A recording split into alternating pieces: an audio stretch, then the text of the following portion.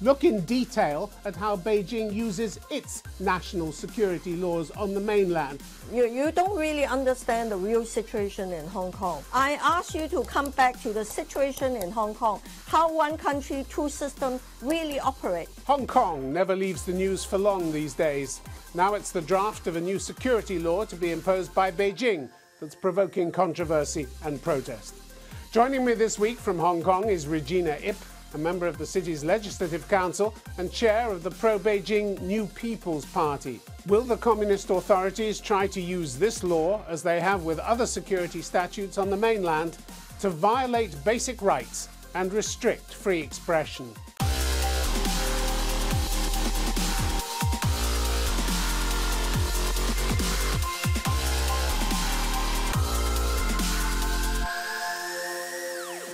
Regina Ip, welcome to Conflict Zone.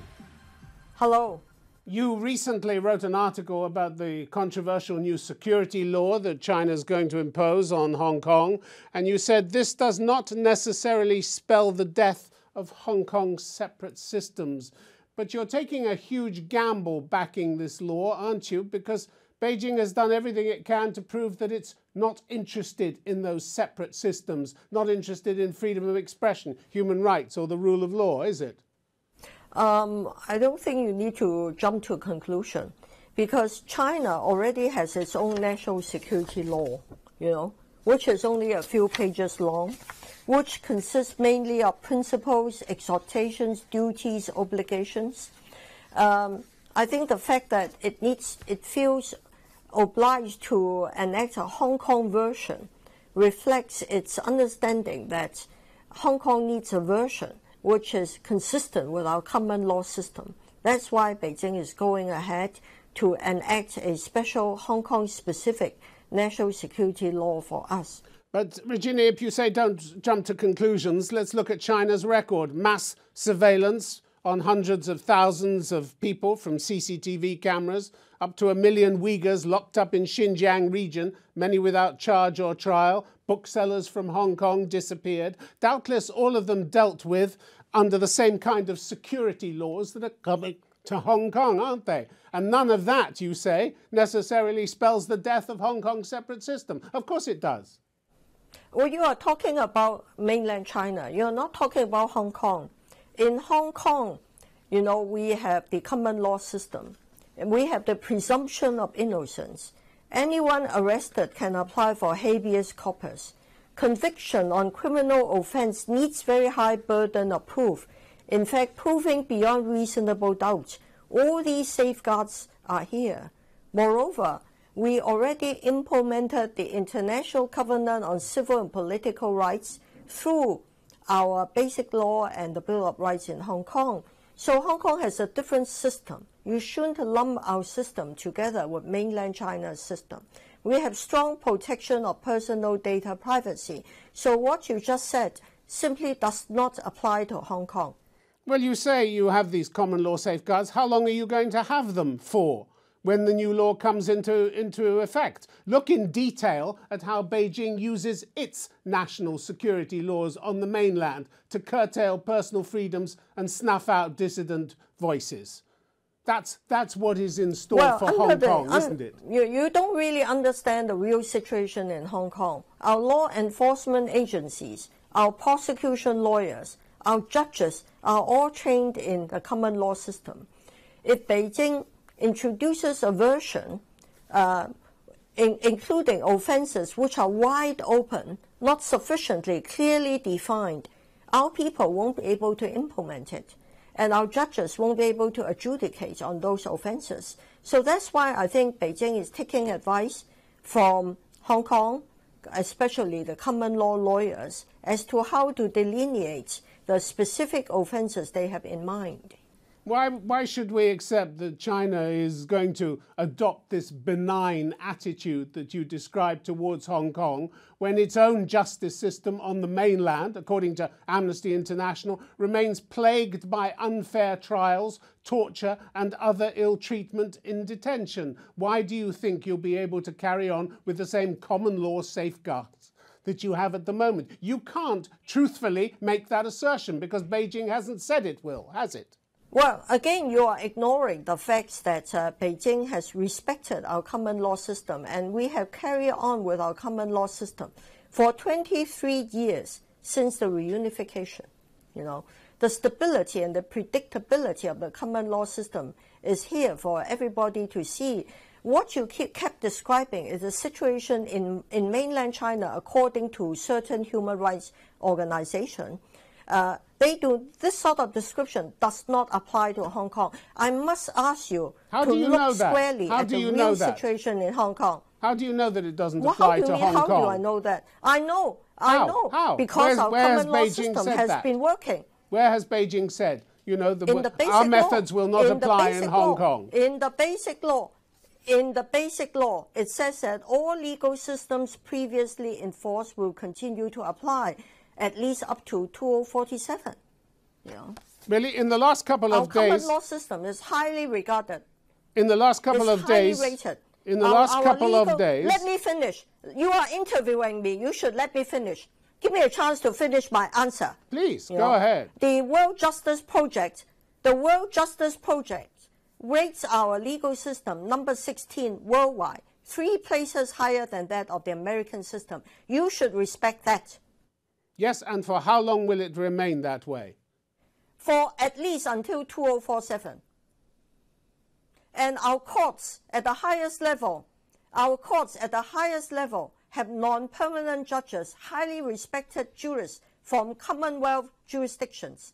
These are not people who can be pushed around. They will adjudicate cases according to common law jurisprudence. In the last couple of days, you've made clear that not only will Beijing's security law be imposed, but at the same time, a major pillar of the justice system is also to be got rid of: jury trials for those indicted under this new legislation. You say juries might not be appropriate. I think that was the term you used. Not appropriate, why? Because they might not deliver the verdict that you politicians want to see? I said nothing that would undermine our existing system. Jury trial is only appropriate for offences tried in our high courts. If the offences attract sentences below 7 years imprisonment, they can go to lower courts. That's a fact. As to where the offences should be tried, our Court of Final Appeal has held that it should be a decision for our prosecution people. Of course, nowadays, with so much online bullying going on, so much doxing, it is a fact that some jurors might be so intimidated as to become worried about serving as jurors in these cases. That is a fact, a reality that I wish to point out. And why shouldn't judges be intimidated either, who in future judges who might be told in advance what the verdict is, just like the system on the mainland? That's how it's going to be, isn't it, in Hong Kong? Well, I can tell you, as legislators, I am being intimidated too, because there are people urging the US and the UK to put me on sanctions list. Is that fair? What do you say to that? People threatening my freedoms and rights.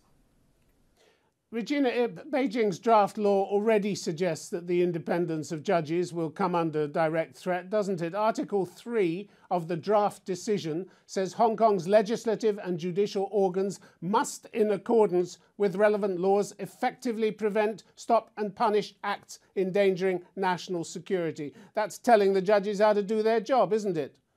So much for the independence of the judiciary being safeguarded. Being an independent branch of the government doesn't mean that they have not sworn loyalty to the basic law or allegiance to the country. All judges, on taking up their office, they have sworn allegiance to the country. They have a duty to protect the welfare of Hong Kong being a part of the nation. I see nothing wrong with that. I won't equate that with threatening the independence of our judiciary.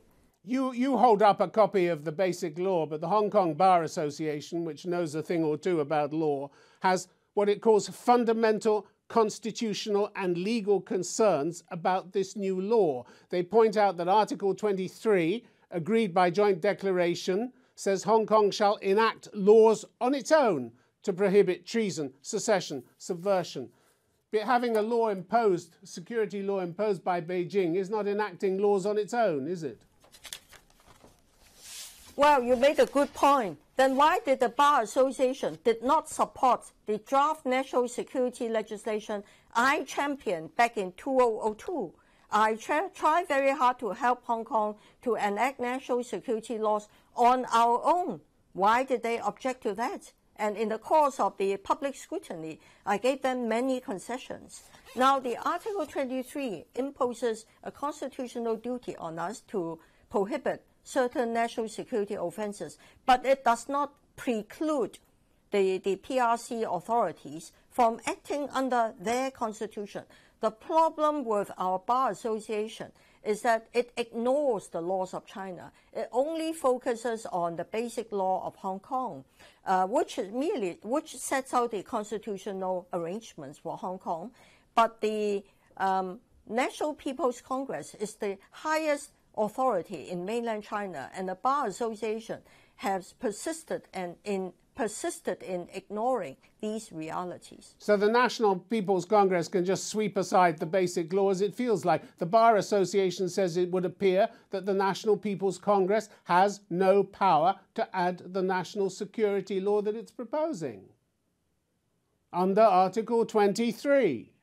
The NPC has not swept away the powers of under the basic law. The decision of the NPC, the 7-point decision, in 2 of the points they urged the Hong Kong government to get on with enacting legislation locally on our own to fulfill our constitutional obligations. Our duty under Article 23 does not preclude Beijing authorities from doing their own thing to protect national security. Certainly, every country has a right to protect its security and territorial integrity. Let's look at what happened back in 2003 when you were security minister and you tried and failed to push through a security law against subversion and treason for Hong Kong. It brought the people out in their hundreds of thousands against it, and you had to resign your post. Because why? Because people didn't trust this law and they didn't trust the provisions of it. And they still don't, do they? They still don't. Well, Hong Kong has undergone many crises of confidence in the past 100 years, But our systems have remained robust, And a lot of people are now regretting they should have supported the version that I championed 17 years ago.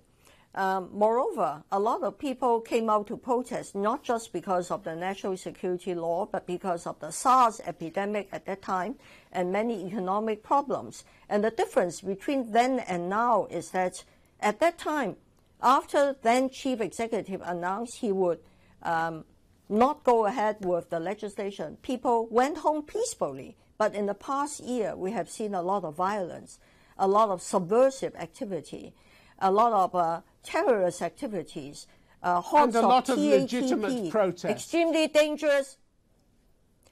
As in the U.S., we have peaceful protests, but we have also had.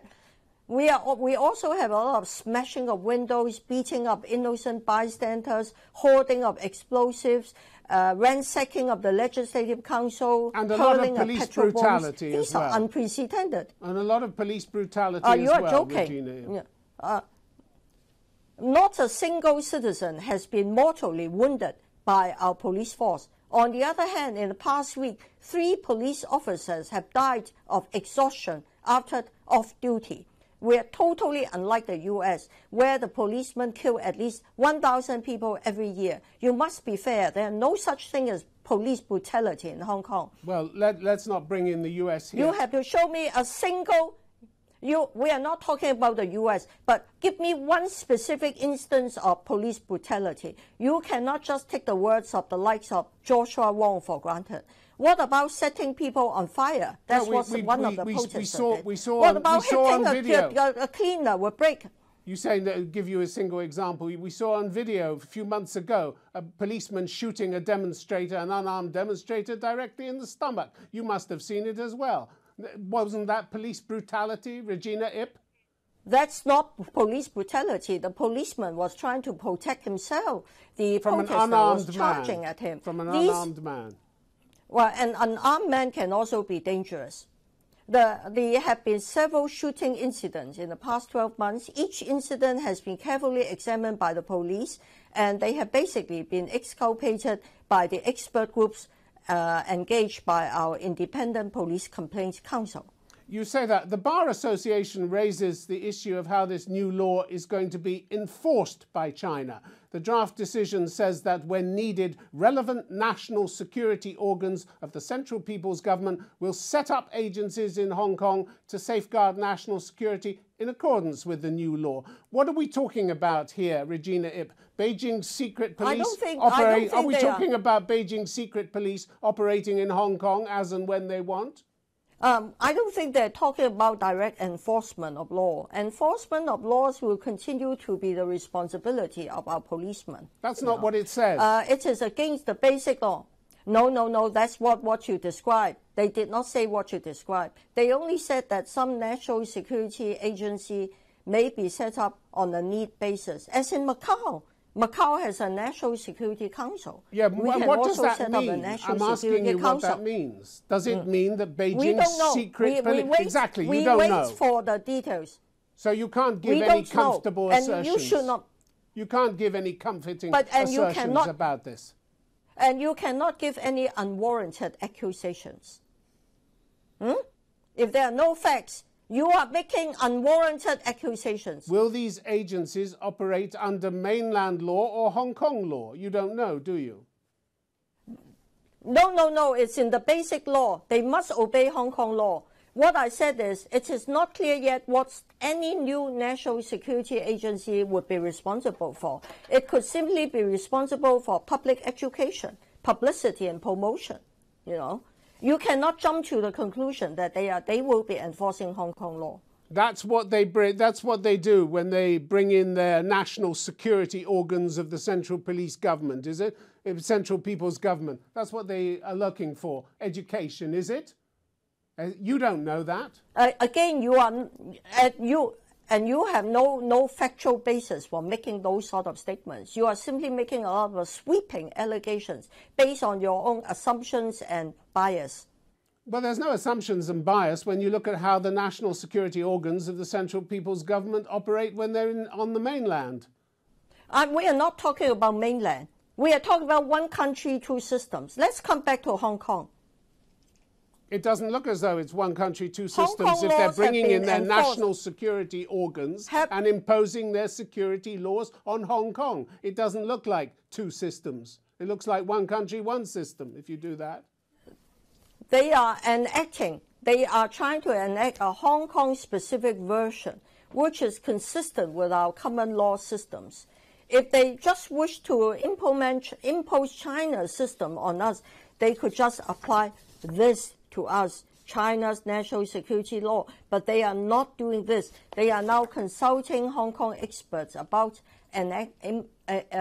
drafting a Hong Kong-specific version for us to take account of our separate systems.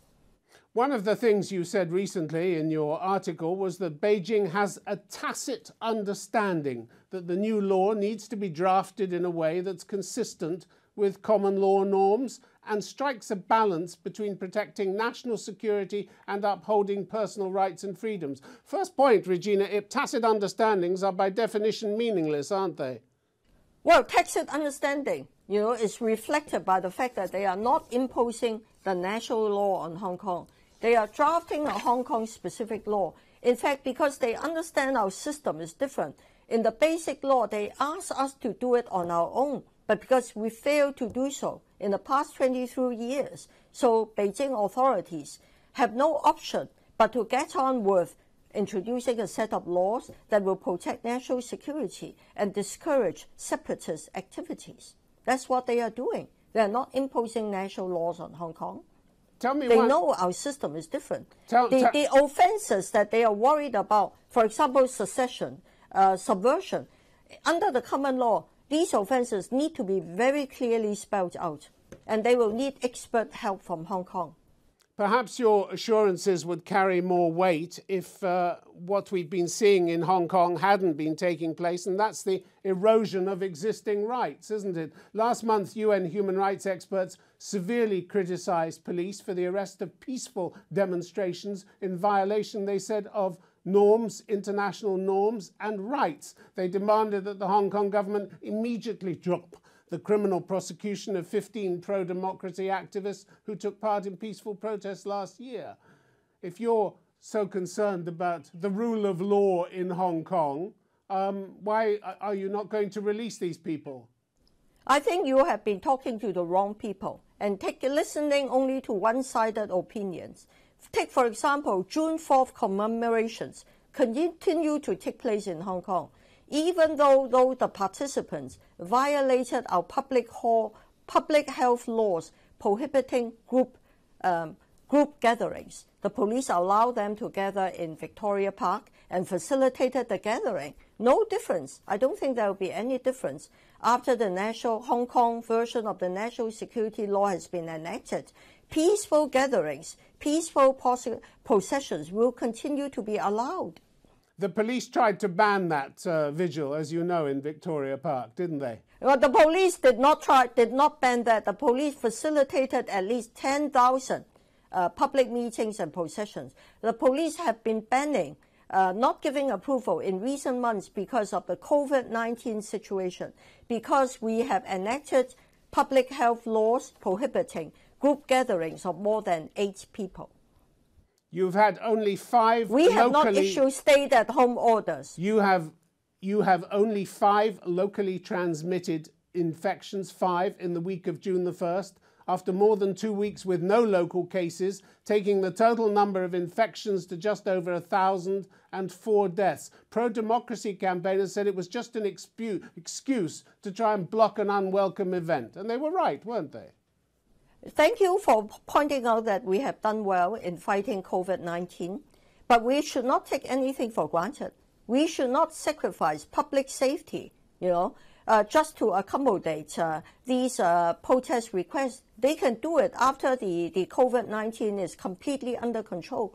Moreover, we have detected 2 local outbreaks recently in public housing estates, the sources of which have not yet been traced.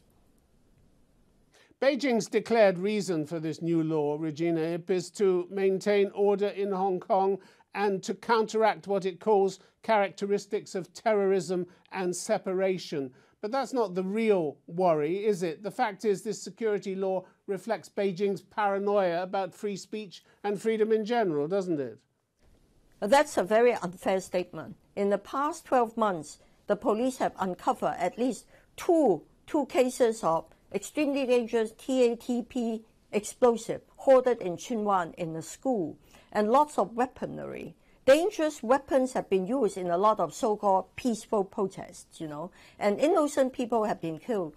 These violent events have never occurred in Hong Kong, and there are people promoting Hong Kong independence, waving Hong Kong flags, chanting revolutionary songs. These are activities that no government would allow. A lot of Hong Kong people are very angry about it. Chanting revolutionary songs. Return to law and order. Chanting revolutionary songs. Definitely. You're perfectly entitled to chant revolutionary songs in free countries, Regina Ip. You can go to London or Washington and chant whatever revolutionary songs you want. Why don't you try it? It depends on whether the songs are chanted as in an opera, Les Miserables, or chanted as a part of a well-organized and well-planned action plan to stoke separatist sentiments. At the end of the day, your reason, your pitch to the people of Hong Kong is trust Beijing. This security law will not be used in the same way that Beijing uses its security laws to tamp down on freedoms on the mainland. This is what you're asking them, to accept that China is not going to behave the way it behaves on the mainland in Hong Kong. Do you really believe that? Of course, trust our motherland. our motherland has nothing but good intentions for the people of Hong Kong, and also trust the basic law, trust one country, two systems, which has worked well in the past 23 years, you know.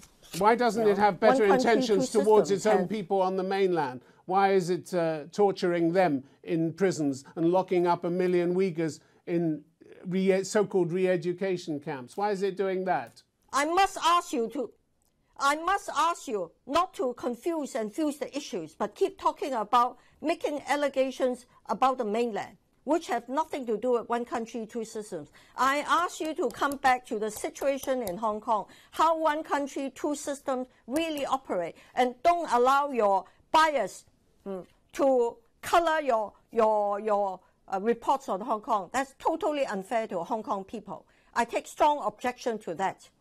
Regina Ip, it's been good to have you on Conflict Zone. Thank you very much.